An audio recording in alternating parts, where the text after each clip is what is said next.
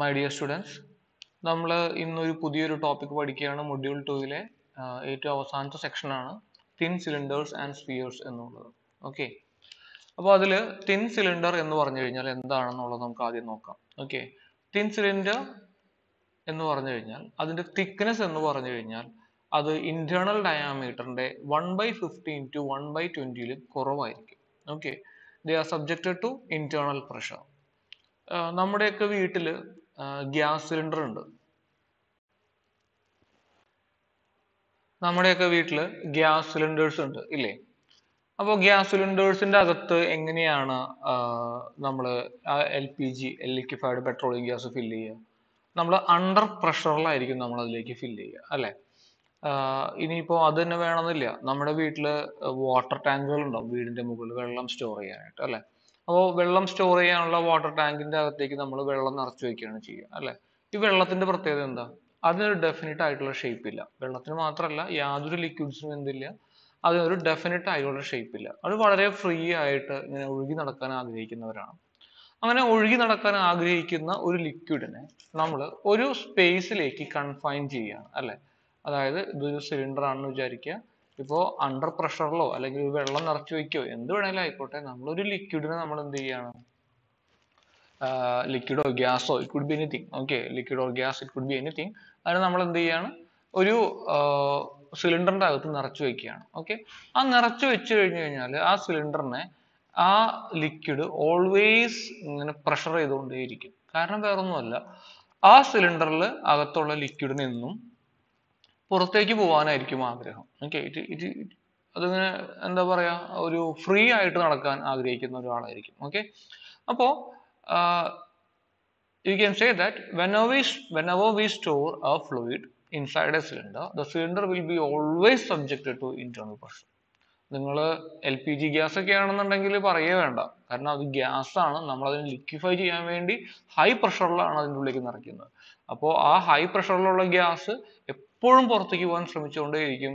അതിന്റെ ആ ഒരു വാൾസ് എന്ന് പറയുന്നത് വളരെ ഹൈ ആയിട്ടുള്ള പ്രഷറിന് സബ്ജക്റ്റഡ് ആയിരിക്കും. അത് എപ്പോഴും അങ്ങനെ തന്നെയായിരിക്കും. ഓക്കെ, അപ്പോ അവിടെ നമ്മൾ ശ്രദ്ധിക്കേണ്ട ഒരു കാര്യം എന്ന് വെച്ച് കഴിഞ്ഞാൽ, നമുക്ക് രണ്ട് തരത്തിലുള്ള സിലിണ്ടേഴ്സിനെയാണ് നമുക്ക് പഠിക്കാനുള്ളത്. ഓക്കെ, ആക്ച്വലി നിങ്ങൾക്ക് തിൻ സിലിണ്ടർ മാത്രമേ പോർഷനിലുള്ളൂ, ആക്ച്വലി തിക് സിലിണ്ടറും കൂടി ഉണ്ട്. ഓക്കെ, അതിൽ തിക്നെസ് എന്ന് പറഞ്ഞു കഴിഞ്ഞാൽ, ഇപ്പൊ നമുക്ക് തിക്നെസ് എന്ന വാക്കിന്റെ അർത്ഥം എന്താണെന്ന് നോക്കാം. ഓക്കെ, ഞാനിപ്പോ ഈ സിലിണ്ടറിന്റെ ഇവിടുത്തെ ക്രോസ് സെക്ഷണൽ ഏരിയ ഒന്ന് തുറന്നു നോക്കുകയാണെങ്കിൽ എനിക്ക് എന്താ കാണാൻ പറ്റുക? ദാ എനിക്കിങ്ങനെ രണ്ട് സർക്കിൾസ് കാണാൻ പറ്റും, കോൺസെൻട്രിക് ആയിട്ടുള്ള സർക്കിൾസ് കാണാൻ പറ്റും അല്ലെ? അപ്പോൾ അതിന്റെ തിക്നെസ് എന്ന് പറഞ്ഞത് ഇതായിരിക്കും. അതിന്റെ ഇന്റേണൽ ഡയാമീറ്റർ എന്ന് പറഞ്ഞത് ഈ കാണുന്ന DI ആയിരിക്കും. Okay, internal diameter. Okay, now തിക്നെസിന്റെ value എന്ന് പറയുന്നത്, ഓക്കെ, ഇതാണ് അതിന്റെ ഇന്റേണൽ ഡയാമീറ്റർ നമ്മൾ പറഞ്ഞു. അപ്പോൾ നമുക്ക് തിക്നെസിന്റെ വാല്യൂ എന്ന് പറയുന്നത് should be less than diameter by 15 to diameter by 20. ഇതാണ് നമുക്ക് തിൻ സിലിണ്ടറിന്റെ ഒരു ഡെഫിനിഷൻ. സ്ഫിയറും ഇങ്ങനെ തന്നെയാണ് കേട്ടോ. ഞാനിവിടെ ഒരു ഫിഗർ നിങ്ങൾക്ക് വേണ്ടി കൊണ്ടുവന്നിട്ടുണ്ട്. Okay, this is A cylindrical vessel and this is A spherical vessel. Okay, നമ്മൾ സ്പെരിക്കൽ വെസൽസ് പൊതുവെ നിർമ്മിക്കാറില്ല. വളരെ കുറച്ച് മാത്രമേ നമ്മൾ സ്പെരിക്കൽ വെസൽസ് നിർമ്മിക്കാറുള്ളൂ. നമ്മൾ കൂടുതലും സിലിണ്ടറിക്കൽ വെസൽസ് ആണ് നമ്മൾ എപ്പോഴും നിർമ്മിക്കാറുള്ളത്. ഓക്കെ, അതിന്റെ പ്രധാനപ്പെട്ട കാരണം എന്താണെന്ന് ചോദിച്ചാൽ നമുക്ക് പറയാൻ പറ്റും, സിലിണ്ടറിക്കൽ വെസൽസ് ഹാൻഡിൽ ചെയ്യാൻ വളരെ എളുപ്പമാണ്. ഓക്കെ, അതിന്റെ ഹാൻഡ്ലിംഗ് വളരെ ഈസിയാണ്. പക്ഷെ സ്പെരിക്കൽ വെസൽ ഹാൻഡിൽ ചെയ്യാന്ന് പറഞ്ഞു കഴിഞ്ഞാൽ എളുപ്പമല്ല. ഓക്കെ, നമ്മളത് കെമിക്കൽസ് സ്റ്റോർ ചെയ്യാനും പെട്രോളിയം പ്രൊഡക്ട്സ് സ്റ്റോർ ചെയ്യാനൊക്കെ വേണ്ടി നമ്മൾ റയർ ആയിട്ട് യൂസ് ചെയ്യാറുണ്ട്. ബട്ട് സ്റ്റിൽ അതുപോലെ റിഫൈനറീസിലൊക്കെ നമുക്ക് യൂസ് ചെയ്യാം, അതുപോലെ ഫാക്ടറീസിലൊക്കെ നമുക്ക് സ്പെരിക്കൽ വെസൽസ് കാണാം. ബട്ട് യൂഷ്വലി കൊമേഴ്ഷ്യലി നമ്മൾ എപ്പോഴും ഉപയോഗിക്കുന്നത് എന്താണ്? സിലിണ്ടറിക്കൽ വെസൽസ് ആണ് നമ്മൾ കൂടുതലായിട്ടും യൂസ് ചെയ്യുന്നത്. ഓക്കെ, നൗ നമുക്ക് ഒരു സിലിണ്ടർ എടുത്ത് നോക്കുകയാണെന്നുണ്ടെങ്കിൽ, ഓക്കെ, അപ്പൊ ഞാൻ നിങ്ങളോട് പറഞ്ഞു ഈ മുകളിൽ കാണുന്ന ഒരു സിലിണ്ടർ നിങ്ങൾ നോക്കുക കേട്ടോ. ഓക്കെ, ഞാൻ സ്പെരിക്കൽ ഷെല്ലിന്റെ കാര്യമല്ല പറയുന്നത്, അത് നമുക്ക് പിന്നീട് പഠിക്കാം. ഓക്കെ, ഈ സ്പെരിക്കൽ വെസൽ ഉണ്ടല്ലോ, ഇത് നമുക്ക് പിന്നീട് പഠിക്കാം, മാറ്റി വെച്ചേക്കാം കേട്ടോ. ഇപ്പൊ ഞാൻ ഇനി പൂർണ്ണമായിട്ടും പറയാൻ പോകുന്നത് നമ്മുടെ സിലിണ്ടറിക്കൽ വെസലിനെ കുറിച്ച് മാത്രമാണ് പറയാൻ പോകുന്നത്. ഓക്കെ, നൗ ഇതിന്റെ രണ്ട് സൈഡും ക്ലോസ്ഡ് ആണ് എന്ന് വിചാരിക്കുക. ഇതിന്റെ അകത്തേക്ക് നമ്മൾ എന്ത് ചെയ്തിട്ടുണ്ട്, സം ഗ്യാസ് നമ്മൾ നിറച്ചു വെച്ചിട്ടുണ്ട്. ഗ്യാസോ ഫ്ലൂയിഡോ എന്തോ നിറച്ചു വെച്ചിട്ടുണ്ട്. ഓക്കെ, അപ്പോൾ ഈ ഫ്ലൂയിഡ്സ് എന്ത് ചെയ്യും, എല്ലാ ഡിറക്ഷനിലും ഇതിലേക്ക് സ്ട്രെസ് ഇങ്ങനെ കൊടുത്തുകൊണ്ടേയിരിക്കും അല്ലെ, ഭയങ്കരമായിട്ട് സ്ട്രെസ് ഇങ്ങനെ കൊടുത്തുകൊണ്ടേയിരിക്കും. ഓക്കെ, ആ സ്ട്രെസ് കൊടുക്കുന്നത് കാരണം കൊണ്ട് the cylinder will experience three type of stresses. Okay, the cylinder will experience three type of stresses. They are namely hoop stress. Hoop stress അഥവാ അതിന്റെ മറ്റൊരു പേരാണ് circumferential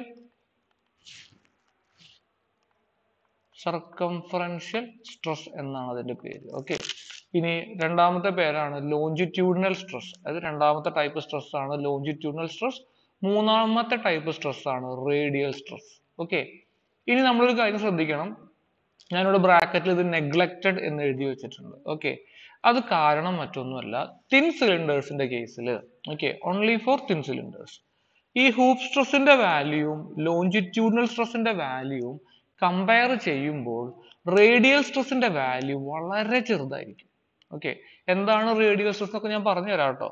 പക്ഷെ അതെന്താണ് നെഗ്ലക്റ്റഡ് ആയത് എന്നുള്ള റീസൺ ആണ് ഞാൻ ആദ്യം പറയുന്നത്. ഓക്കെ, സപ്പോസ് നിങ്ങൾ വിചാരിക്കുക ഹൂപ്പ് സ്ട്രെസ് ഒരു 1000 പാസ്കൽ ഉണ്ട് എന്ന് വിചാരിക്കുക, ലോഞ്ചിറ്റ്യൂഡൽ സ്ട്രെസ് ഒരു 500 പാസ്കൽ ഉണ്ട് എന്ന് വിചാരിക്കുക. ഓക്കെ, അങ്ങനെയാണെങ്കിൽ റേഡിയൽ സ്ട്രെസ് എന്ന് പറയുന്നത് വല്ല 1 or 2 പാസ്കൽസ്, ആ ഒരു അത്രയും ചെറിയ വാല്യൂ ആയിരിക്കും ഉണ്ടാവും. ഓക്കെ, ഇതൊരു എക്സാക്ട് വാല്യൂ ഒന്നും അല്ല കേട്ടോ, ഞാൻ വെറുതെ ഒരു റാൻഡം വാല്യൂ പറഞ്ഞതാണ്.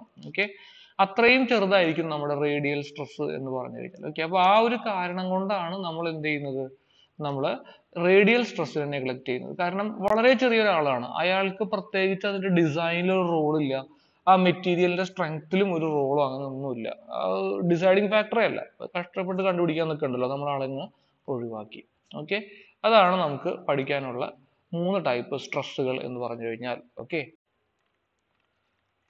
ഓക്കെ, അപ്പൊ നമ്മള് 3 ടൈപ്പ് സ്ട്രെസ്സുകൾ നമ്മൾ കണ്ടു അല്ലെ, hoop stress, longitudinal, radial stress കണ്ടു. ഓക്കെ, നൗ നമുക്ക് ആ സ്ട്രെസ്സുകൾ എങ്ങനെയാണ് നമ്മുടെ മെറ്റീരിയലിന്റെ അകത്ത് ആക്ട് ചെയ്യുന്നത് നമുക്ക് നോക്കാം. ഓക്കെ, ഇങ്ങനെ നോക്കുക കേട്ടോ, ഇതാണ് അതിന്റെ ഒരു ബെസ്റ്റ് ഫിഗർ എന്ന് പറഞ്ഞു കഴിഞ്ഞാൽ. ഓക്കെ, നിങ്ങളിവിടെ നോക്കുക, നമ്മുടെ കയ്യിൽ ഒരു സിലിണ്ടർ ഉണ്ട്. ഓക്കെ, ഇതാണ് നമ്മുടെ സിലിണ്ടർ. ഓക്കെ, നൗ ഈ സിലിണ്ടർ കാരണം, ഈ സിലിണ്ടറിന്റെ അകത്ത് കുറെ ലിക്വിഡ് ഉണ്ട്. ഓക്കെ, ആ ലിക്വിഡ് കാരണം ലിക്വിഡ്സ് ഇങ്ങനെ പുഷ് ചെയ്യും ഡെഫിനറ്റ്ലി അല്ലെ, ഈ ഒരു ഡയറക്ഷനിൽ എന്തായാലും പുഷ് ചെയ്യും. ഓക്കെ, അതിന്റെ ആ രണ്ട് വാൾസിലും വന്നിട്ട് എന്ത് ചെയ്യും, അത് നല്ല രീതിയിൽ അത് പുഷ് ചെയ്യും. ഓക്കെ, അങ്ങനെ ലെങ്ത് വൈസ് ഡയറക്ഷനിൽ പുഷ് ചെയ്യുന്നത് കാരണം ഉണ്ടാകുന്ന സ്ട്രെസ് ആണ്,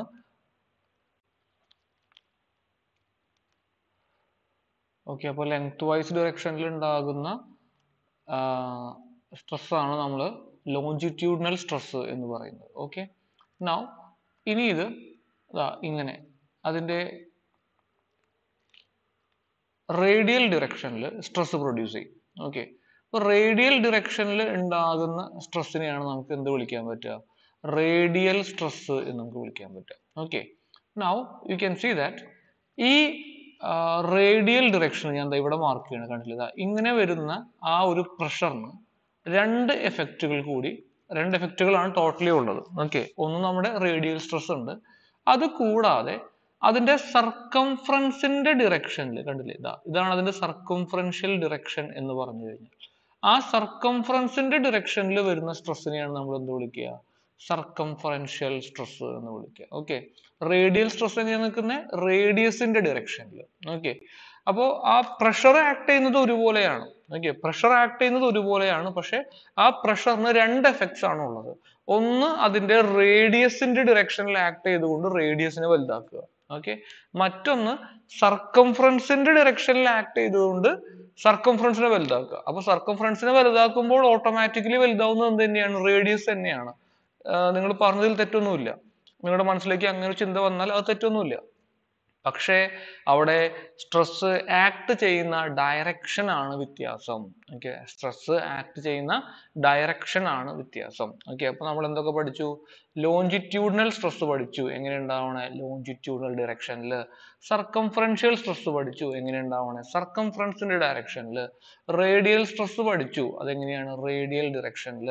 പക്ഷേ റേഡിയൽ സ്ട്രെസ് എന്ന് പറഞ്ഞു കഴിഞ്ഞാൽ അത് വളരെ സ്മോൾ വാല്യൂ ആണ്. It's very small value compared to other to. അതുകൊണ്ട് നമ്മൾ എന്ത് ചെയ്യുന്നു, നമ്മൾ ഇതിനെ നെഗ്ലക്ട് ചെയ്യുന്നു, നമുക്കത് വേണ്ട എന്ന് നമ്മൾ വെക്കുകയാണ്. ഓക്കെ, ഇനി നിങ്ങൾക്ക് കുറച്ചും കൂടി ഒരു ഐഡിയ വരാൻ വേണ്ടി ഞാൻ എന്താ ഒരു ഫിഗർ കൂടി ഇവിടെ കാണിച്ചിട്ടുണ്ട് കേട്ടോ. ഓക്കെ, സെയിം ഫിഗർ തന്നെ, ജസ്റ്റ് ആ ഒരു ഐഡിയ കിട്ടാൻ വേണ്ടിയാണ്. ഓക്കെ, നമ്മുടെ സിലിണ്ടർ ഇങ്ങനെയാണ്.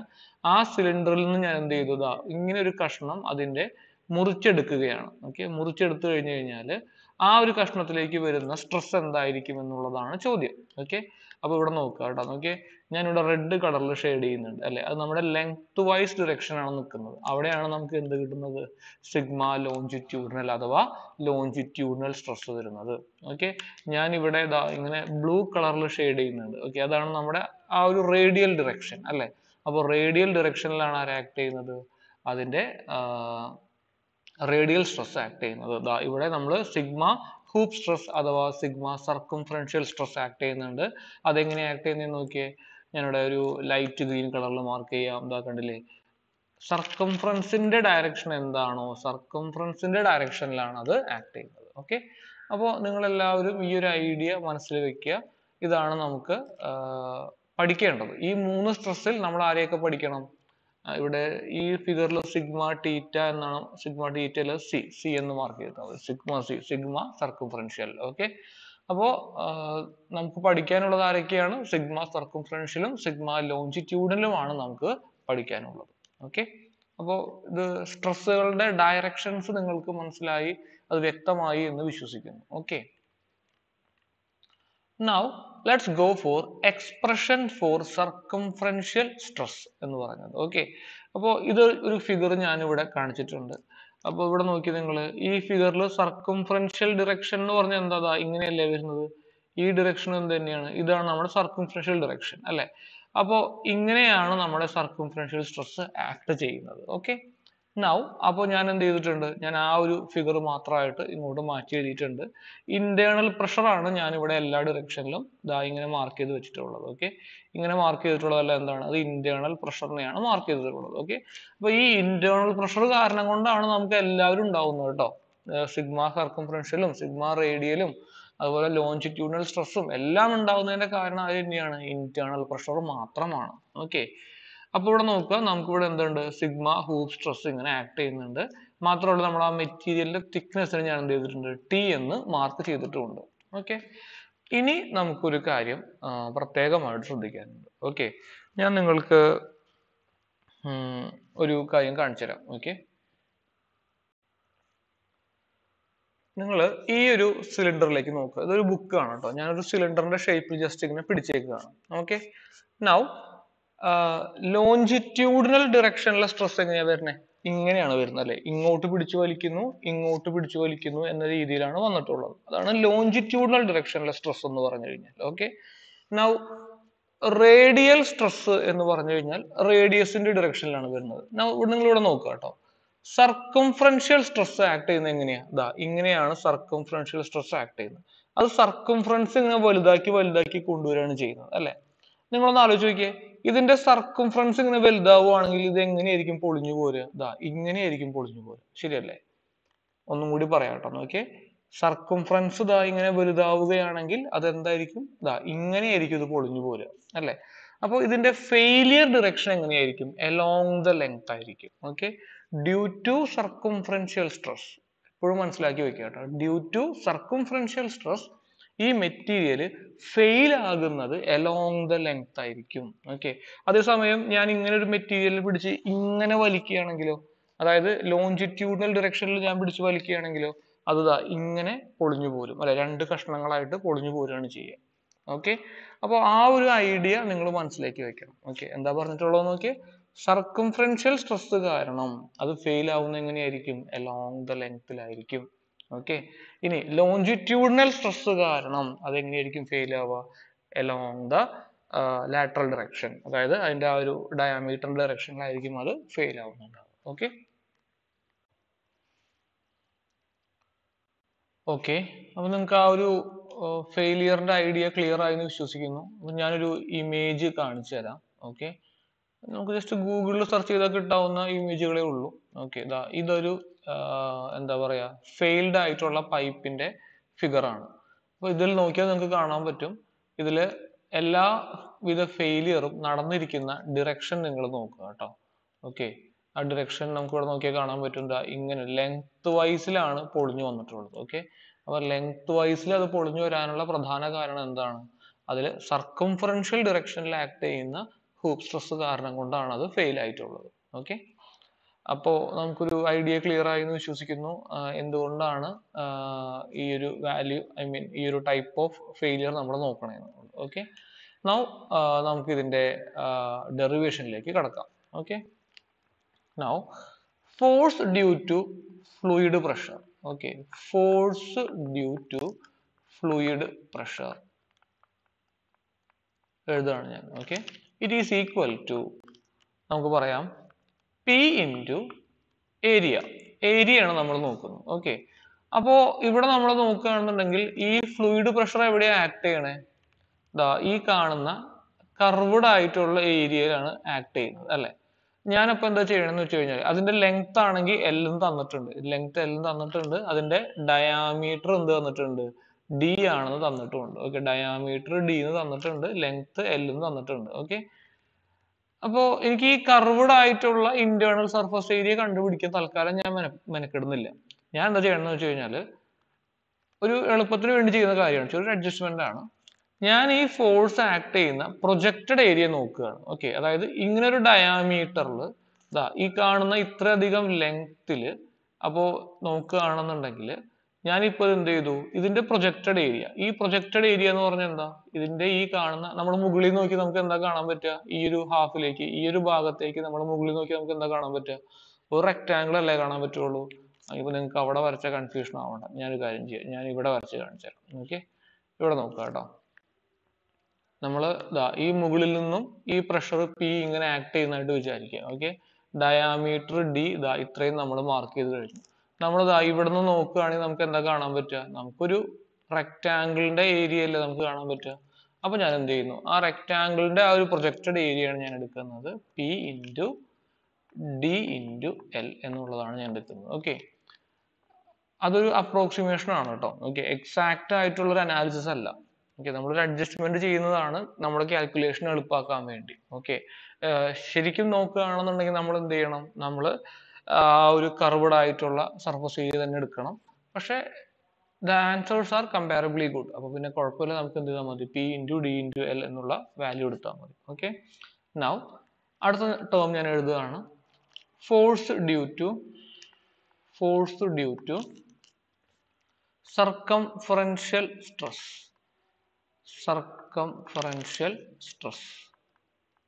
ഓക്കെ, അതായത് ഞാനിവിടെ സിഗ്മ എച്ച് എന്ന് എഴുതിയിട്ടുണ്ട്. ഓക്കെ, സിഗ്മ എച്ച് എന്ന് തന്നെ എപ്പോഴും എഴുതണമെന്നില്ല കേട്ടോ, വേണമെങ്കിൽ സിഗ്മ സി എന്ന് എഴുതാം, അല്ലെങ്കിൽ സിഗ്മ എച്ച് എന്ന് എഴുതാം, അതൊക്കെ നമ്മുടെ ഇഷ്ടമാണ്. ഓക്കെ, അപ്പോ സിഗ്മ എച്ചിന്റെ സ്ട്രെസ്, ഐ മീൻ അത് കാരണം ഉണ്ടാകുന്ന ഫോഴ്സ് നമുക്ക് നോക്കാം. That is equal to sigma H into, okay, എവിടെയൊക്കെയാണ് നമ്മുടെ സ്ട്രെസ് ആക്ട് ചെയ്യുന്നത് നോക്കിയേ, ഒരു മിനിറ്റ്. ഓക്കെ, അപ്പോൾ എവിടെയൊക്കെയാണ് നമ്മൾ സ്ട്രെസ് ആക്ട് ചെയ്യുന്നത് നോക്കിയേ, അലോങ് ദ തിക്നെസ്. ആ തിക്നെസ് ഉള്ള ഭാഗത്താണ് അത് എന്ത് ചെയ്യുന്നത്, ആക്ട് ചെയ്യുന്നത്. കണ്ടില്ലേ, ഇതൊക്കെ ഇവിടെയൊക്കെ തിക്നെസ് ആണുള്ളത്, അവിടെയാണ് ആക്ട് ചെയ്യുന്നത് അല്ലെ. അപ്പൊ അതിന്റെ ഏരിയ എന്ന് പറഞ്ഞാൽ എന്തായിരിക്കും? എൽ ഇൻറ്റു ടി ആയിരിക്കും അല്ലെ. എൽ ഇൻറ്റു ടി എത്ര ഭാഗത്ത് ആക്ട് ചെയ്യുന്നുണ്ട്? ഇവിടെയും ആക്ട് ചെയ്യുന്നുണ്ട്, ഇവിടെയും ആക്ട് ചെയ്യുന്നുണ്ട്. അപ്പൊ ഞാൻ എന്ത് എഴുതി? It is equal to L into T plus L into T എന്ന് എഴുതി. രണ്ട് സൈഡിലും ഇത് രണ്ടും ഏരിയ തന്നെയാണ്, രണ്ട് ടേം എന്ത് തന്നെയാണ്? ഏരിയ തന്നെയാണ് കേട്ടോ. ഓക്കെ, അപ്പൊ നമുക്ക് ഇവിടെ കിട്ടി is equal to 2 into sigma H into L into T എന്ന് നമുക്ക് കിട്ടി. Okay, 2 into sigma H into L into T. Okay, now ഇതിന്റെ ഡെറിവേഷൻ അത്ര എളുപ്പമാണ്, ഇത്രേ ഉള്ളൂ. Now under equilibrium conditions both will be same അല്ലെ.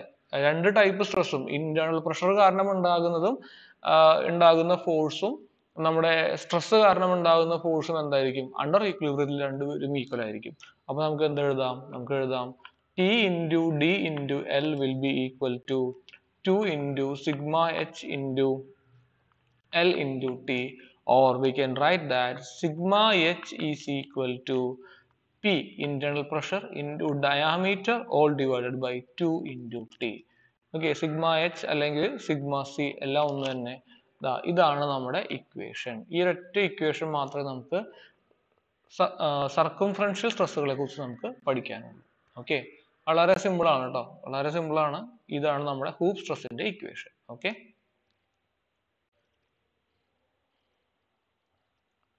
നെക്സ്റ്റ് നമുക്ക് പഠിക്കാനുള്ളതാണ് എക്സ്പ്രഷൻ ഫോർ ലോഞ്ചിറ്റ്യൂഡിനൽ സ്ട്രെസ് എന്നുള്ളത്. ഓക്കെ, ഇവിടെ നോക്കുക, ലോഞ്ചിറ്റ്യൂഡിനൽ സ്ട്രെസ് എന്ന് പറയുമ്പോൾ നമുക്കത് കാൽക്കുലേറ്റ് ചെയ്ത ഡിറക്ഷനിലായി കാണുന്നതല്ലേ.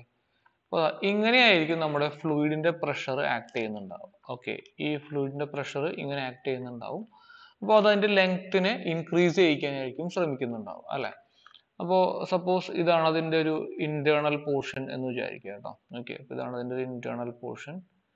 അപ്പോൾ നിങ്ങളിവിടെ നോക്കുകയാണെന്നുണ്ടെങ്കിൽ there is some thickness അല്ലെ, there is some thickness here. Now over this thickness ആയിരിക്കും നമ്മുടെ സ്ട്രെസ് ഡെവലപ്പ് ആയിട്ടുണ്ടാവുക അല്ലെ. ഈ തിക്നെസ്സിലായിരിക്കും നമ്മുടെ സ്ട്രെസ് ഡെവലപ്പ് ആയിട്ടുണ്ടാവുക. ഓക്കെ, നൗ നമുക്ക് നോക്കാം. Okay, force due to fluid pressure.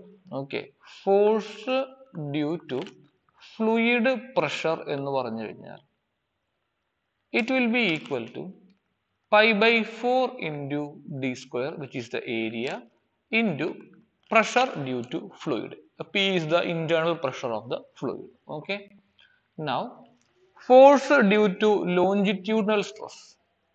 Force due to longitudinal stress എന്ന് പറഞ്ഞു കഴിഞ്ഞാൽ, ഓക്കെ, ഞാൻ എഴുതുകയാണ്. Let sigma L B the longitudinal stress, stress into area അല്ലെ. ഏത് ഏരിയയിൽ അത് ആക്ട് ചെയ്യുന്നത്? ഞാനിപ്പോ ഒരു വൈറ്റ് കളറിൽ ഷെയ്ഡ് ചെയ്യാം. ഓക്കെ, ആ വൈറ്റ് കളറിൽ ഷെയ്ഡ് ചെയ്യുന്ന ഭാഗത്താണ് ഞാൻ ഇപ്പോൾ ഷെയ്ഡ് ചെയ്യാണ്. കണ്ടോട്ടോ, ഇവിടെ ഈ വൈറ്റ് കളറിൽ ഷെയ്ഡ് ചെയ്യുന്ന ഭാഗത്താണ് ആ സ്ട്രെസ് ആക്ട് ചെയ്യുന്നത് അല്ലെ. അപ്പോൾ ആ വൈറ്റ് കളറിൽ ഷെയ്ഡ് ചെയ്യുന്ന ഏരിയ നമ്മൾ എങ്ങനെ കണ്ടുപിടിക്കുക? നമുക്ക് ആ ഒരു ഏരിയ കണ്ടുപിടിക്കാൻ പെട്ടെന്ന് നമ്മുടെ മനസ്സിലേക്ക് ഓടി വരുന്ന ഐഡിയ എന്താണ്? Pi by 4 outer square D outer square minus pi by 4 D internal square എന്നുള്ള ഐഡിയ ആണ് നമ്മുടെ മനസ്സിലേക്ക് പെട്ടെന്ന് കടന്നു വരിക. നമ്മൾ അതാണ് പഠിച്ചിട്ടുള്ളത്. ഓക്കെ, പക്ഷെ ഇതൊരു തിൻ സിലിണ്ടർ ആണ്. തിൻ സിലിണ്ടർ ആയതുകൊണ്ട് അതിന്റെ ഔട്ടർ ഡയാമീറ്ററും ഇന്നർ ഡയാമീറ്ററും തമ്മിലുള്ള ആ ഒരു വ്യത്യാസം വളരെ കുറവാണ്. ഇല്ല എന്ന് തന്നെ പറയാം. ഓക്കെ, നെഗ്ലിജിബിൾ തിക്നെസ്സേ ഉണ്ടാവുള്ളൂ. ഓക്കെ, അപ്പൊ ആ ഒരു കാരണം കൊണ്ട് നമുക്ക് ഈ ഇക്വേഷൻ അവിടെ യൂട്ടിലൈസ് ചെയ്യാൻ പറ്റില്ല. വളരെ ആക്യുറേറ്റ് ആയിട്ടുള്ള റിസൾട്ട് ആണ്, പക്ഷെ നമുക്ക് അതിന്റെ ആവശ്യമില്ല, നമുക്ക് അത്രയ്ക്ക് കഷ്ടപ്പെടേണ്ട കാര്യമില്ല. ഓക്കെ, ഞാനിവിടെ അതിന്റെ ഏരിയ ആയിട്ട് സിമ്പിൾ ഐഡിയ എടുക്കുകയാണ്. ഓക്കെ, ഇതിന്റെ സർക്കംഫറൻസിന്റെ ഇക്വേഷൻ എന്താ? പൈ ഇൻറ്റു ഡി ആയിരിക്കും. Let internal diameter B D. Okay, അപ്പോ പൈ ഇൻറ്റു ഡി ആയിരിക്കും അതിന്റെ സർക്കംഫറൻസ്. സർക്കംഫറൻസ് ഇൻറ്റു തിക്നെസ് ഞാൻ എടുക്കുകയാണ്. ഓക്കെ, സർക്കംഫറൻസ് ഇൻറ്റു തിക്നെസ് എടുക്കുകയാണ് കേട്ടോ ആ ഏരിയനെ. ഓക്കെ, ഇതൊരു അപ്രോക്സിമേറ്റ് ആയിട്ടുള്ള ഇക്വേഷൻ മാത്രമാണ്, ബട്ട് നമ്മുടെ അനാലിസിന് അതൊക്കെ തന്നെ ധാരാളം. അതുകൊണ്ട് നമ്മൾ എന്ത് ചെയ്യുന്നു? പൈ ഡി ഇൻറ്റു ടി എന്ന് എടുക്കുകയാണ്. ഓക്കെ, അപ്പോൾ ഞാൻ ഇവിടെ എഴുതിയ എന്താ? Force due to longitudinal stress is equal to sigma L into pi into D into T എന്ന് ഞാൻ എഴുതി. Okay, pi into D into T. Now നമുക്ക് ഇതൊന്നും എന്ത് ചെയ്യാം? ഇക്വേറ്റ് ചെയ്യാം. ഇനി രണ്ടുപേരും നമുക്ക് ഇക്വേറ്റ് ചെയ്താൽ മാത്രം മതി. Equation 1, equation 2.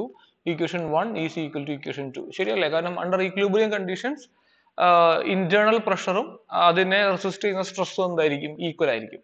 അപ്പൊ നമുക്ക് ഇവിടെ എഴുതി വെക്കാം, P into pi by 4 into D square is equal to sigma L into pi into D into T. നിങ്ങൾക്ക് പെട്ടെന്നൊരു സംശയം വരാം, ഈ ഡി എന്ന് പറഞ്ഞു കഴിഞ്ഞാൽ ഇന്റേണൽ ഡയാമീറ്റർ എടുക്കണോ എക്സ്റ്റേണൽ ഡയാമീറ്റർ എടുക്കണോ എന്നൊക്കെ സംശയങ്ങൾ വരാം. സ്വാഭാവികമാണ്. തിൻ സിലിണ്ടറിന്റെ കേസിൽ നമുക്ക് ഇന്റേണൽ ഡയാമീറ്റർ മാത്രം ഉപയോഗിച്ചാൽ മതി.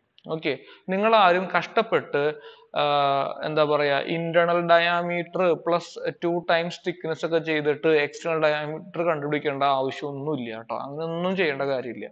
ഇവിടെ ഇന്റേണൽ ഡയാമീറ്ററിനെ ബേസ് ചെയ്തിട്ടാണ് എല്ലാ കാൽക്കുലേഷൻസും പോയിട്ടുള്ളത് തിൻ സിലിണ്ടറിന്റെ കേസിൽ. ഓക്കെ, പക്ഷെ നമുക്ക് അത് മാത്രമേ പഠിക്കാനുള്ളൂ. അതുകൊണ്ട് അങ്ങനെ തന്നെ മുന്നോട്ട് പോവാം കേട്ടോ. Into pi into D, or we can write sigma L is equal to, ഇവിടുന്ന് ആരൊക്കെ ക്യാൻസൽ ആവും നമുക്കറിയാലോ. ഇവിടെ പൈ ക്യാൻസൽ ആവും, ഡയാമീറ്റർ സ്ക്വയർ പോവും, ഒരു ഡയാമീറ്റർ ബാക്കിയാവും. നമുക്ക് കിട്ടും sigma L is equal to 1/4 into P D by T എന്ന് കിട്ടും. ഓക്കെ, ഇത് കാണുമ്പോൾ ഇതാണ് നമ്മുടെ equation. 1/4 into P D by T എന്ന് നമുക്ക് കിട്ടി. ഇതാണ് നമ്മുടെ ഇക്വേഷൻ, നിങ്ങൾ പഠിക്കണം. ഓക്കെ, ഇതാണ് നിങ്ങളുടെ equation. Okay, or you can write this is as sigma L is equal to P D by 4ടി എന്ന് എഴുതി വയ്ക്കാം, കുഴപ്പമൊന്നുമില്ല. ഓക്കെ, ഇപ്പൊ ഇത് കണ്ടപ്പോൾ എനിക്ക് പെട്ടെന്നൊരു സംശയം. നമ്മുടെ ഹൂപ്പ് സ്ട്രെസ്സിന്റെ ഇക്വേഷനോട് പോലെ തന്നെയല്ലേ ഈ ഇക്വേഷൻ വന്നിട്ടുള്ളത്? അപ്പോൾ എനിക്കിതൊന്ന് മാറ്റി എഴുതണം ഒരു ആഗ്രഹം. ഞാൻ എഴുതുകയാണ് sigma L is equal to 1/2 into P D by 2ടി എന്ന് എനിക്ക് എഴുതാലോ, കുഴപ്പമൊന്നുമില്ലല്ലോ, ഇല്ല അല്ലെ? അപ്പൊ നമുക്ക് ഇവിടെ എഴുതാം sigma L is equal to 1/2 into sigma hoop എന്ന് എഴുതി വെക്കാം. കണ്ടില്ലേ? അതായത് ഒരു ബോഡി ഒരു ഇന്റേണൽ പ്രഷറിന് വിധേയമായി കഴിഞ്ഞാൽ, പി എന്ന് പറയുന്ന ഇന്റേണൽ പ്രഷറിന് വിധേയമായി കഴിഞ്ഞാൽ അവിടെ സ്വാഭാവികമായിട്ടും ഹൂപ്പ് സ്ട്രെസ് എത്രയാണോ ഡെവലപ്പ് ചെയ്യുന്നത് അതിന്റെ പകുതി മാത്രമേ ലോഞ്ചിറ്റ്യൂഡൽ സ്ട്രെസ് ഉണ്ടാവുന്നുള്ളൂ. ഓക്കെ, അതായത് ഞാനിപ്പോ ഒരു കാൽക്കുലേഷൻ ചെയ്യുകയാണെന്നുണ്ടെങ്കിൽ, എന്റെ കാൽക്കുലേഷൻ ശരിയാണെങ്കിൽ ഇവിടെ ഞാൻ കണ്ടുപിടിക്കുന്ന സിഗ്മ ഹൂപ്പിന്റെ വാല്യൂ 1000 ആണെന്നുണ്ടെങ്കിൽ, 1000 പാസ്കൽ ആണെങ്കിൽ അവിടെ കണ്ടുപിടിക്കുന്ന സിഗ്മ ലോഞ്ചിറ്റ്യൂഡിലെ വാല്യൂ എത്ര ഉണ്ടാവുള്ളൂ? 500 പാസ്കലേ ഉണ്ടാവുള്ളൂ. അപ്പൊ നമ്മൾ ആരെ മാത്രം പേടിച്ചാൽ മതി? നമ്മൾ സിഗ്മ ഹൂപ്പിനെ മാത്രം പേടിച്ചാൽ മതി. ഓക്കെ, ഇതാണ് നമ്മുടെ ഡിസൈൻ ക്രൈറ്റീരിയ എന്ന് പറയുന്നത്. ഓക്കെ, ഡിസൈൻ ക്രൈറ്റീരിയ എന്ന് വെച്ച് കഴിഞ്ഞാല് ഈ സിഗ്മ ഹൂപ്പിനെ പിടിച്ചു കെട്ടുവാൻ വേണ്ടി മാത്രമാണ് നമ്മൾ സിലിണ്ടേഴ്സിന്റെ ഡിസൈൻ ചെയ്യുന്നത്. ഓക്കെ, സിഗ്മ ഹൂപ്പിനെ പിടിച്ചു കെട്ടിയാൽ മാത്രം മതി. കാരണം എന്താ? സിഗ്മ ഹൂപ്പ് നിയന്ത്രണ വിധേയമായി കഴിഞ്ഞാൽ ഓട്ടോമാറ്റിക്കലി സിഗ്മ ലോഞ്ചിറ്റ്യൂഡിൽ എന്തായി? നിയന്ത്രണ വിധേയമായി. അപ്പോൾ ഒരു സിലിണ്ടർ ഫെയിൽ ആവണമെന്നുണ്ടെങ്കിൽ ആര് വേണം? സിഗ്മ ഹൂപ്പ് വേണം. അയാളെ കൊണ്ട് മാത്രമേ അത് ഫെയിൽ ആക്കാൻ പറ്റുള്ളൂ. ഓക്കെ, നമുക്കിനി next പഠിക്കാനുള്ളതാണ് maximum shear stress. Okay, maximum shear stress.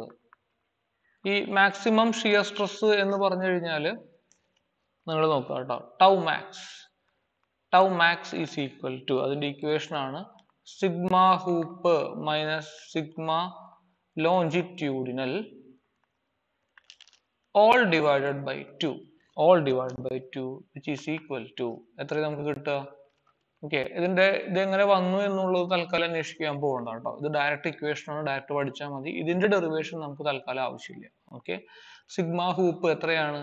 P D by 2ടി minus P D by 4ടി all divided by 2 നമുക്ക് കിട്ടും tau max is equal to P D divided by 8ടി എന്ന് നമുക്ക് കിട്ടും. കണ്ടില്ലേ? അപ്പോ ഈ പി ഡി ബൈ 8ടി എന്ന് പറഞ്ഞാൽ നമുക്ക് എത്രയാ വരിക? 1/2 ഇൻറ്റു 1/2 അല്ല 1/4 ആണ് അല്ലേ? ആക്ച്വലി എന്താണ്? 1/4 ആണ്.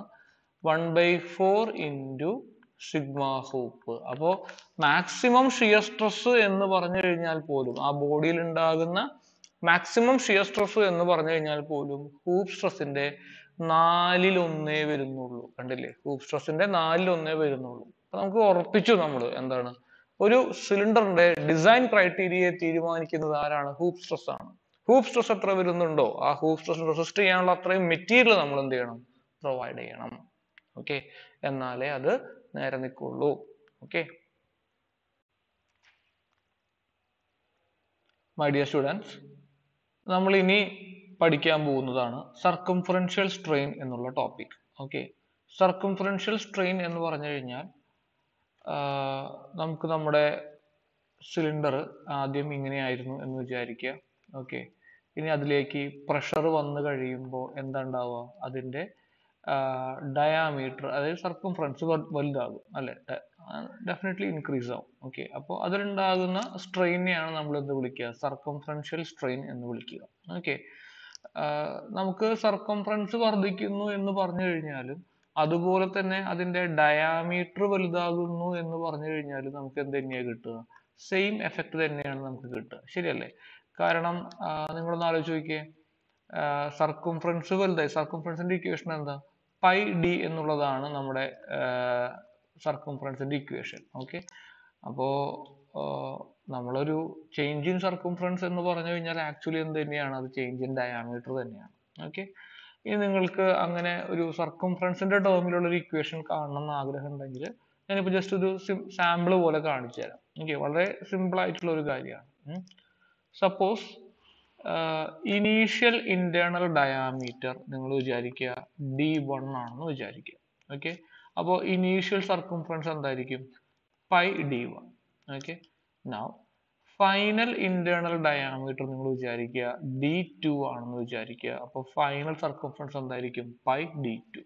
Okay, all divided by pi D1 എന്നുള്ളതായിരിക്കും നമുക്ക് ചേഞ്ച് ഇൻ നമ്മുടെ ഇനീഷ്യൽ സർക്കംഫറൻസ് എന്നുള്ളത്. നൗ ഞാൻ ഈ ടേമിൽ കോമൺ ആയിട്ട് എടുത്തു എന്ന് വിചാരിക്കുക. നമുക്കിപ്പോൾ എന്താ കിട്ടുക? ഇതിൽ പൈ എല്ലാ ടേമിലും കോമൺ ആയതുകൊണ്ട് പൈ പൈ പൈ ക്യാൻസൽ ആയി പോയി. ഞാൻ എന്ത് ചെയ്തു? D1 മൈനസ് D2 ഞാൻ എന്ത് എഴുതി? ഡെൽറ്റ ഡി എന്ന് എഴുതി. ഇനി D1 ഞാൻ അവിടെ D1 തന്നെ എഴുതി, ശരിയല്ലേ? അപ്പോൾ ഇങ്ങനെ വന്നു കഴിഞ്ഞാൽ അതിന്റെ അർത്ഥം എന്താണ്? അപ്പോൾ change in circumference divided by initial circumference എന്നുള്ളത് എന്തിന് ഈക്വൽ ആണ്? നമ്മുടെ ചേഞ്ച് ഇൻ ഡയാമീറ്റർ തന്നെ ഈക്വൽ ആണ്. ഓക്കെ, അപ്പോൾ ഞാൻ ഇനി ഇനീഷ്യൽ ഡയാമീറ്ററിന് D1 എന്നൊന്നും എഴുതുന്നത്, ഞാൻ ജസ്റ്റ് D എന്ന് എഴുതുന്നുള്ളൂ കേട്ടോ. ജസ്റ്റ് D എന്ന് എഴുതിയിട്ട് ഞാനൊരു ഡെറിവേഷൻ എന്ന് പറയാൻ മാത്രമില്ല, ജസ്റ്റ് സ്റ്റേറ്റ്മെന്റിലേക്ക് കിടക്കുകയാണ്. ഞാൻ എഴുതുകയാണ് delta D by D is equal to, we can write that strain in hoop is equal to, നമുക്ക് എഴുതാം stress in hoop. Okay, stress due to hoop divided by Young's modulus minus mu into sigma longitudinal divided by Young's modulus. Okay, ഈ equation നിങ്ങൾ നേരിട്ട് പഠിക്കേണ്ട ആവശ്യം മാത്രമേ ഉള്ളൂ. ഇനി ഈ ഇക്വേഷന്റെ ഐഡിയ എങ്ങനെ വന്നു എന്ന് ചോദിക്കുകയാണെന്നുണ്ടെങ്കിൽ, ഞാൻ കുറച്ചു മുമ്പ് ഒരു ഡെറിവേഷൻ നിങ്ങൾക്ക് എടുത്തു തന്നിരുന്നു. എന്തിൻ്റെയാണെന്ന് അറിയോ? നമ്മുടെ relationship between Young's modulus and rigidity modulus. Okay, അതിൽ ഞാൻ നിങ്ങൾക്കൊരു ഐഡിയ പറഞ്ഞു തന്നിരുന്നു അല്ലേ? അതായത് എന്താണ്? ഒരു ബോഡിയെ നമ്മൾ ഒരു ഡിറക്ഷനിൽ പിടിച്ചു വലിക്കുമ്പോൾ, അതായത് ഇപ്പോൾ നിങ്ങളിങ്ങനെ വിചാരിക്കുക ഈ ഡിറക്ഷനിലാണ് ഒരു സിഗ്മ എക്സ് ആക്ട് ചെയ്യുന്നത്, അതേ ബോഡിയിൽ തന്നെ സിഗ്മ വൈ മറ്റൊരു ഡിറക്ഷനിൽ ആക്ട് ചെയ്യുന്നുണ്ടെങ്കിൽ എന്താ പറ്റുക? അതായത് സിഗ്മ എക്സ് കാരണം ഇത്രയും ഡീഫോർമേഷൻ ഉണ്ടാകേണ്ടതായിരുന്നു, പക്ഷേ എന്താ ഉണ്ടാവുക? സിഗ്മ വൈ കൂടി ഈ ഡിറക്ഷനിൽ ആക്ട് ചെയ്യുന്നത് കൊണ്ട് സിഗ്മ വൈ എന്ത് ചെയ്യും? ഇതിനെ കുറച്ച് റിഡക്ഷനിൽ കാരണമാവും അല്ലേ? അതെത്രയായിരിക്കും? ഇത് അതിന്റെ mu times sigma Y by E ആയിരിക്കും ഈ ഒരു റിഡക്ഷൻ എന്ന് പറഞ്ഞു കഴിഞ്ഞാൽ. ഓക്കെ, ഈ റിഡക്ഷൻ അവിടെ ഉണ്ടാവും. ഇത് നിങ്ങൾ ഐഡിയ പോയിന്റ് ഓഫ് വ്യൂ ചിന്തിക്കണം കേട്ടോ. നിങ്ങൾ ആരും ഇതിനെ എന്ത് വിചാരിക്കരുത്, ഒരു ഫോർമുലയായിട്ടോ കാണാതെ പഠിക്കേണ്ട കാര്യമായിട്ടോ അങ്ങനെ ഒന്നും ചിന്തിക്കരുത്. അങ്ങനെ ചിന്തിച്ചാൽ നിങ്ങൾക്ക് ഇത് കിട്ടില്ല. ഓക്കെ, അതിന്റെ ആവശ്യമില്ല നമുക്ക്. ഇതൊരു ഐഡിയ ആണ്, focus on the idea. Okay, എന്ന് ഞാൻ പറഞ്ഞു തന്നിട്ടുണ്ടായിരുന്നു അല്ലേ? അപ്പോൾ ഈ സിഗ്മ എക്സ് കാരണം ഉണ്ടാകുന്നത് ടെൻസൈൽ ആയിട്ടുള്ള സ്ട്രെസ് ആണ് അല്ലെ?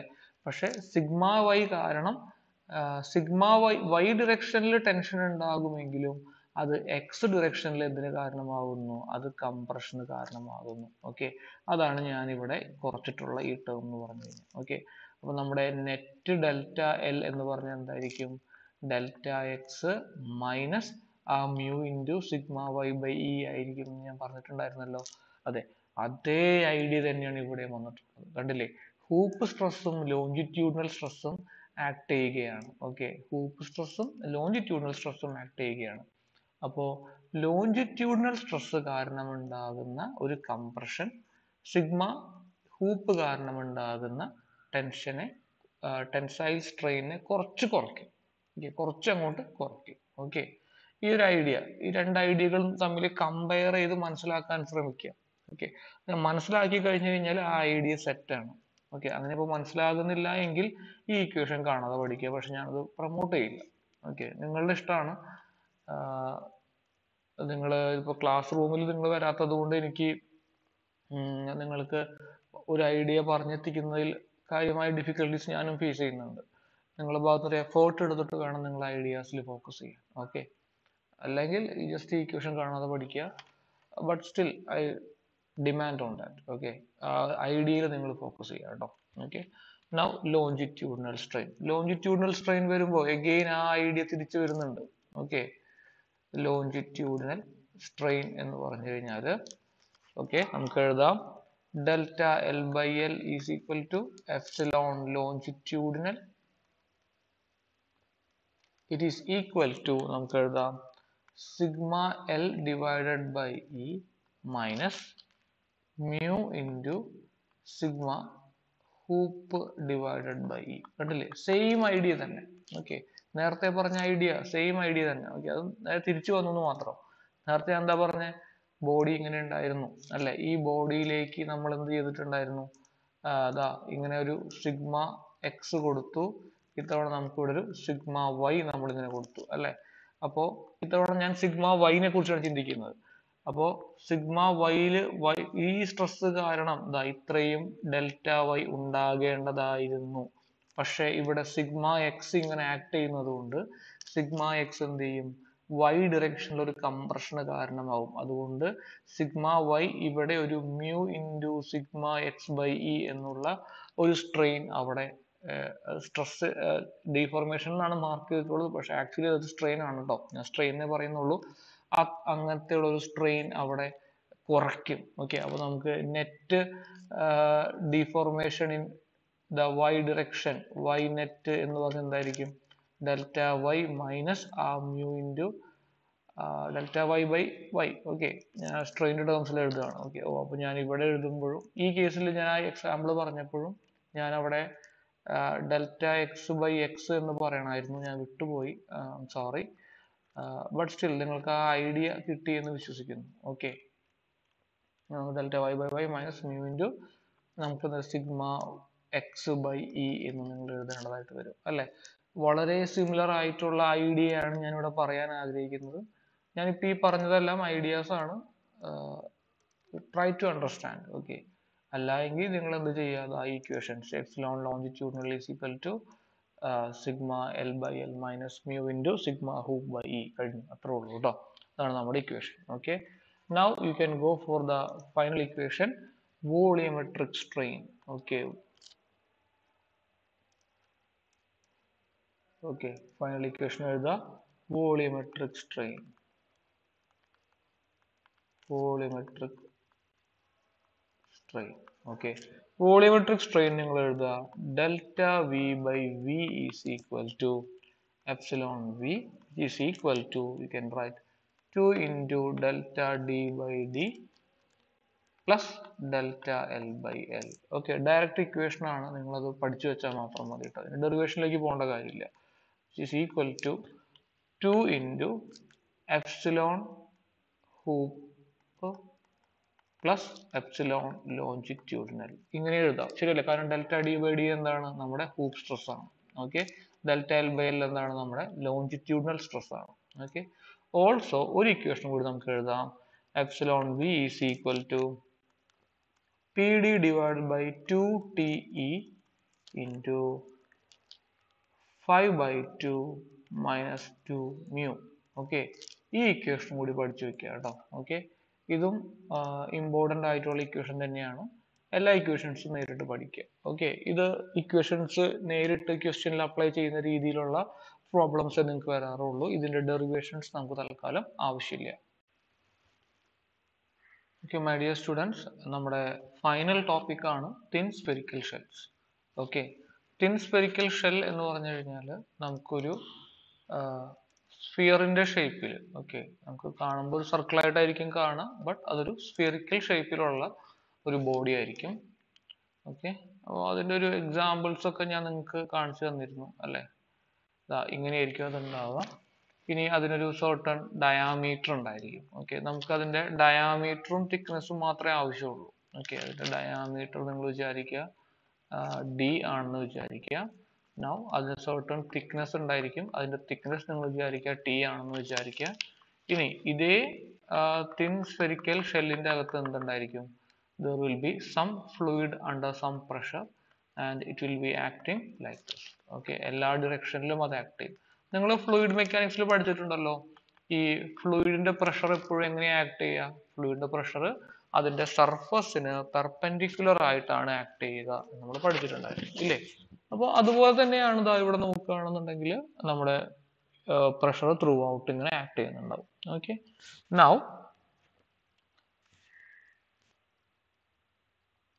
നമുക്ക് ഇതിന്റെ force due to pressure. Okay, force due to, അപ്പൊ ഇതിൽ എന്തൊക്കെ ടൈപ്പ് സ്ട്രെസ് ഉണ്ടാവും ആദ്യം പറയണ്ടേ. ഇതിൽ ലോഞ്ചിറ്റ്യൂഡൽ സ്ട്രെസ് ഉണ്ടാവുമോ? ഇല്ല അല്ലെ, കാരണം നമുക്കൊരു ലെങ്ത് ഡയറക്ഷൻ നമുക്ക് പറയാൻ പറ്റില്ല. ഓക്കെ, അപ്പൊ ആ കാരണം കൊണ്ട് നമുക്ക് ഇവിടെ രണ്ട് ടൈപ്പ് സ്ട്രെസ്സുകളാണ് ഉണ്ടാവുക. ഒന്ന് എന്താണ്, ഹൂപ്പ് സ്ട്രെസ് ആണ്.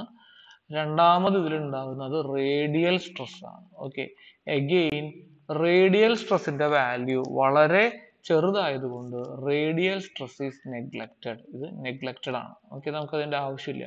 അപ്പൊ നമുക്ക് എന്ത് മാത്രമേ പഠിക്കാനുള്ളൂ, ഹൂപ്പ് സ്ട്രെസ് മാത്രമേ ഈ കേസിൽ പഠിക്കാനുള്ളൂ. അപ്പൊ നമുക്ക് ഹൂപ്പ് സ്ട്രെസ്സിന്റെ ഡെറിവേഷനിലേക്ക് കിടക്കാം. Okay, now force due to pressure എന്ന് പറഞ്ഞു കഴിഞ്ഞാൽ നമുക്ക് എന്ത് എഴുതാം. ദാ അഗെയിൻ ഞാനിവിടെ പ്രഷർ നോക്കുകയാണ്. ഓക്കെ, അപ്പോൾ പ്രഷർ ഇപ്പോൾ ഈ ഒരു താഴെ ഞാനിപ്പോൾ ഇവിടെ എക്സ് എക്സ് എന്ന് പറഞ്ഞ ഇതിൽ കട്ട് ചെയ്യാന്ന് വിചാരിക്കും. ഓക്കെ, ഇനി ഇതിൽ നോക്കിയാൽ നിങ്ങൾ, ഇതിൽ ഞാൻ ഈ അപ്പൊ നമുക്ക് രണ്ട് ഹാഫ് ആയിട്ട് നമുക്കിത് കിട്ടും അല്ലെ. ഇവിടെ നോക്കാം കേട്ടോ, നമുക്കിവിടെ രണ്ട് ഹാഫ് ആയിട്ട് നമുക്കിവിടെ കിട്ടും. ഓക്കെ, നൗ ഈ ഒരു താഴെയുള്ള ഹാഫ് നിങ്ങൾ നോക്കുക. ഓക്കെ, അപ്പോൾ ഇതിലേക്ക് വരുന്ന പ്രഷർ ഫുള്ള് ഞാൻ കണ്ടുപിടിക്കണം അല്ലെ. ഇതിലേക്ക് വരുന്ന പ്രഷർ ഞാൻ ഇങ്ങനെ ആക്ട് ചെയ്യുന്നത് ഫുള്ള് ഞാൻ കണ്ടുപിടിക്കണം. അപ്പൊ അങ്ങനെ കണ്ടുപിടിക്കണം എന്നുണ്ടെങ്കിൽ എനിക്ക് എന്താ വേണ്ടത്, അവിടുത്തെ ഏരിയ വേണം അല്ലെ. പ്രഷർ ആക്ട് ചെയ്യുന്നുണ്ട്, ആ പ്രഷർ ആക്ട് ചെയ്യുന്നതിന്റെ ഏരിയ എനിക്ക് കണ്ടുപിടിക്കണം. അതൊരു കർവ്ഡ് ആയിട്ടുള്ള ഏരിയ ആണ്. ഓക്കെ, അഗെയിൻ ഞാൻ തൊട്ട് മുമ്പ് ചെയ്ത പോലത്തെ ഒരു അഡ്ജസ്റ്റ്മെന്റ് ചെയ്യാണ്. വേറെ ഒന്നുമല്ല, അതിന്റെ പ്രൊജക്റ്റഡ് ഏരിയ ഞാൻ നോക്കുകയാണ്. ഇതാണല്ലോ അതിന്റെ പ്രൊജക്റ്റഡ് ഏരിയ. ആ പ്രൊജക്റ്റഡ് ഏരിയയിലേക്ക് ഞാൻ പി എന്ന് പറഞ്ഞ ഫോഴ്സ് എക്സർട്ട് ആവുന്നതായിട്ട് വിചാരിക്കുന്നു. അപ്പൊ നമുക്ക് എന്ത് കിട്ടി, P into area of projection എത്രയായിരിക്കും, π/4d². ശരിയല്ലേ. ഇതൊരു സർക്കിൾ പോലെയല്ലേ നിൽക്കുന്നത്. മുകളിൽ നിന്ന് നോക്കുകയാണെന്നുണ്ടെങ്കിൽ, നിങ്ങളിതാ ഇവിടെ നിന്ന് നോക്കുകയാണെന്നുണ്ടെങ്കിൽ ഇതൊരു സർക്കിൾ ആയിട്ടല്ലേ നിങ്ങൾക്ക് കാണുള്ളൂ. ഓക്കെ, അപ്പൊ അതിന്റെ ഏരിയ എന്താണ്, പി ഇൻറ്റു ഏരിയ π/4d² വരും. പ്രഷർ എന്താണ്, പി ആണ് അല്ലെ. നൗ നമുക്ക് നോക്കാം, force due to hoop stress. Force due to hoop stress. Okay, hoop സ്ട്രെസ്സിന്റെ ഏരിയ നമുക്ക് എങ്ങനെയാ കിട്ടുക. അഗെയിൻ നിങ്ങൾ ഈ ഒരു ഫിഗറിലേക്ക് നമുക്ക് തിരിച്ചു വരാം. ഓക്കെ, ഞാൻ എളുപ്പത്തിന് വേണ്ടി ഇതൊക്കെ ഒന്ന് മായ്ച്ചു കളയാണ്.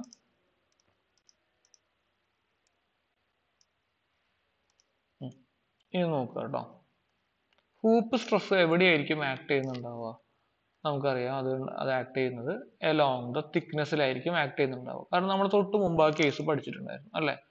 ഇനി ദാ ഇവിടെയാണ് അതിന്റെ തിക്നെസ് എന്ന് വിചാരിക്കുക. ഓക്കെ, അപ്പൊ ഞാനിവിടെ ഒരു യെല്ലോ കളറിൽ ഇങ്ങനെ ഷെയ്ഡ് ചെയ്യുന്നുണ്ട്. ഓക്കെ, ഈ ഷെയ്ഡ് ചെയ്യുന്ന ഡിറക്ഷനിലാണ് നമുക്ക് എന്താണ്, ഡിറക്ഷൻ മീൻസ് ആ ഒരു സൈഡ്, ആ ഒരു ഫേസിലാണ് നമുക്ക് ഹൂപ്പ് സ്ട്രെസ് ഡെവലപ്പ് ആവുക അല്ലെ. അപ്പോൾ ഇവിടെ ഞാനിപ്പോ ഇതിന്റെ ഏരിയ എങ്ങനെയാ കണ്ടുപിടിക്കുക. അഗെയിൻ നമുക്ക് പഴയ ഐഡിയ വരും അല്ലെ, π/4 into D external square minus π/4 into D internal square എന്നൊക്കെ നമുക്ക് വരും. പക്ഷെ അത് ഭയങ്കര ഡിഫിക്കൽട്ട് ആയതുകൊണ്ട് ഞാൻ എന്ത് ചെയ്യുന്നു, ഒരു അഡ്ജസ്റ്റ്മെന്റ് ചെയ്യുന്നു. പൈ ഡി എന്ന് എഴുതുന്നു. പൈ ഡി എന്താണ്, സർക്കുംഫറൻസ് അല്ലെ. പൈ ഡി എന്നുള്ളത് എന്താണ്, അതിന്റെ സർക്കുംഫറൻസ് ആണ്. സർക്കുംഫറൻസ് ഇൻറ്റു തിക്നെസ് എന്ന് എഴുതുകയാണ്. ഓക്കെ, ഇതാണ് അതിന്റെ തിക്നെസ്. ഓക്കെ, ഇങ്ങനൊരു അഡ്ജസ്റ്റ്മെന്റ് ഇവിടെ അലൗഡ് ആണ്. അപ്പൊ നമുക്ക് എന്ത് ചെയ്യാം, force due to hoop stress എത്രയാണ്, പൈ ഡി ഇൻറ്റു ടി, ഇതാണ് അതിന്റെ ഏരിയ, ഇൻറ്റു സിഗ്മ ഹൂപ്പ് എന്ന് എനിക്ക് എഴുതാം, into sigma hoop. Okay, now ഇതിനെ രണ്ടുപേരെയും നമുക്ക് എന്ത് ചെയ്യാം, ഇക്വേറ്റ് ചെയ്യാം. ഓക്കെ, ഈ രണ്ടുപേരെയും ഇക്വേറ്റ് ചെയ്താലുള്ള ഗുണം എന്ന് പറഞ്ഞാൽ നമുക്ക് എന്താ കിട്ടുക, P into π/4 into D square is equal to sigma hoop into pi into D into T എന്ന് കിട്ടും. Or I can get sigma hoop is equal to okay P D by 4 T എന്ന് നമുക്ക് ഇക്വേഷൻ കിട്ടി അല്ലെ. നമുക്ക് ഇത് പെട്ടെന്ന് confusion വരാൻ ചാൻസ് ഉണ്ട് കേട്ടോ. കാരണം എന്താണെന്നറിയോ, കാരണം നമ്മൾ സിലിണ്ടറിന്റെ കേസ് പഠിച്ചപ്പോൾ പി ഡി ബൈ 4 ടി എന്നുള്ളത് ലോഞ്ചിറ്റ്യൂഡിനൽ സ്ട്രെസ്സിന്റെ ഇക്വേഷൻ ആയിരുന്നു. പക്ഷെ ഇവിടെ ഹൂപ്പ് സ്ട്രെസ്സിന്റെ, സ്പിയറിന്റെ കേസിലാണെങ്കിൽ ഹൂപ്പ് സ്ട്രെസ്സിന്റെ ഇക്വേഷൻ ആണ് പി ഡി ബൈ 4 ടി എന്നുള്ളത്. ഓക്കെ, അപ്പോൾ അത് തമ്മിൽ കുട്ടികൾക്ക് പൊതുവെ തെറ്റി പോവാറുണ്ട്. നിങ്ങൾക്ക് തെറ്റി പോവാതിരിക്കാൻ നല്ല വൃത്തിയായിട്ട് പഠിക്കുക കേട്ടോ. ഓക്കെ, നിങ്ങൾക്ക് ഇപ്പോൾ ഒരു സംശയം തോന്നുന്നുണ്ടാവും, എന്തുകൊണ്ടാണ് ഇപ്പോൾ ഈ ഒരു ഇക്വേഷൻ ഇങ്ങനെ എടുത്തതെന്നുള്ളത് അല്ലെ. ഈ പൈ ഡി ഇൻറ്റു ടി എന്നൊക്കെ എടുത്തത് എന്തിനാണ്, ആ പ്രോപ്പർ ആയിട്ട് π/4 D external square minus π/4 D internal square എടുത്താൽ മതി എന്ന് നിങ്ങൾക്ക് തോന്നിയിട്ടുണ്ടാവും. പക്ഷെ അങ്ങനെയൊക്കെ എടുത്തു കഴിഞ്ഞാൽ നമുക്ക് ഇത്രയും സിംപ്ലിഫൈഡ് ആയിട്ടുള്ള ഒരു എക്സ്പ്രഷൻ കിട്ടില്ല. ഓക്കെ, നമുക്ക് ഭയങ്കര കോംപ്ലിക്കേറ്റഡ് ആയിട്ടുള്ള കുറേ ടേംസ് ഉള്ള ഇക്വേഷൻ കിട്ടും. അതിന്റെ ആവശ്യമില്ല. ഇത് ആക്യുറേറ്റ് ആണ്, റീസണബിളി ആക്യുറേറ്റ് ആണ് ഈ ഇക്വേഷൻ. Okay, PD/40. നൗ നമുക്ക് ഇതിന്റെ ഒന്ന് രണ്ട് സ്ട്രെയിൻ കൂടി പഠിക്കാനുണ്ട്. ഒന്നാമത്തെയാണ് ഡയമെട്രിക്കൽ strain.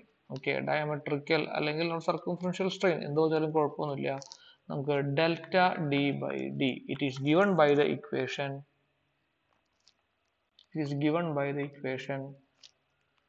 PD/4TE into 1 minus mu. ഇതിന്റെ ഡെറിവേഷൻ പഠിക്കേണ്ട ആവശ്യമില്ല കേട്ടോ, അതൊന്നും ചോദിക്കാറില്ല. Okay, PD/4T into 1 minus mu. And volumetric strain എഴുതാ delta V/V is equal to, okay, delta V/V is equal to 3 into, ശ്രദ്ധിക്കേണ്ട നോക്കിയേ, 3 into PD/4TE into 1 minus mu എന്നുള്ളതാണ് equation. Okay, അപ്പോൾ ഇവിടെ നമ്മൾ തൊട്ട് മുമ്പ് എന്ത് കണ്ടു? PD/4T into 1 minus mu എന്നുള്ളത് എന്താണ്? ഡെൽറ്റ D/D എന്ന് കണ്ടു. വോളിയോമെട്രിക് സ്ട്രെയിൻ എന്താ കണ്ടില്ലേ? ഇങ്ങനെ കണ്ടിട്ടുണ്ട്. അപ്പൊ അതിന്റെ അർത്ഥം എന്താ? നമുക്ക് എഴുതാം 3 into ഡെൽറ്റ D/D എന്ന് എഴുതിയാലും തെറ്റില്ല. ഇതാണ് ഡെൽറ്റ V/Vയുടെ ഇക്വേഷൻ. ഓക്കെ, ഇതോടുകൂടി നമ്മുടെ മൊഡ്യൂൾ 2 എല്ലാ ടോപ്പിക്സും കഴിഞ്ഞിട്ടുണ്ട് കേട്ടോ. ഓക്കെ, അപ്പോൾ നിങ്ങൾ നന്നായിട്ട് പഠിക്കുക. ഓക്കെ, നമുക്കിതിൻ്റെ ന്യൂമറിക്കൽസ് ചെയ്യാം. Okay, thank you all, thank you very much.